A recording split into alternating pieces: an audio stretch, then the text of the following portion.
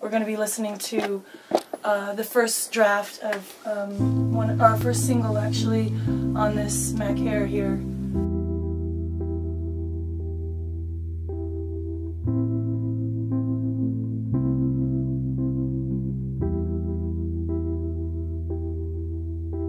Initially, Jan and I met first, and we started playing music together, and he was like, you know, I know a great guitar player. You shouldn't be doing singer-songwriter stuff. You should be doing stuff on a stage where you can project.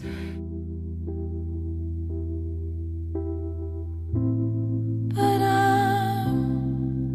your ways are disposable face. After a little while, we were like, we need a rock. We need like a drummer. And I was like, I know this really great drummer. He's in like all these other bands now, but I'm going to get him, and he's going to be our drummer.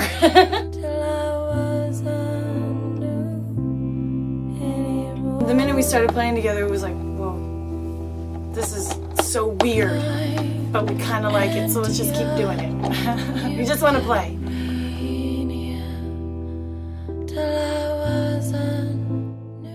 The sound that we hear when we're listening back to certain things, it means everything when you're making an album. Everything.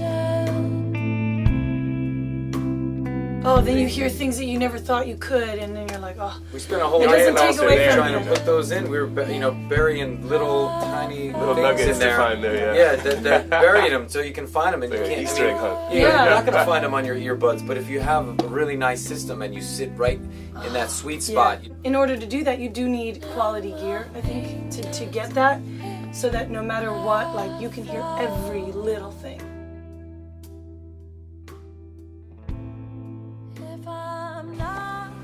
You want to just let it rip through the There's no wires. He's just gonna play it for me. This is so cool.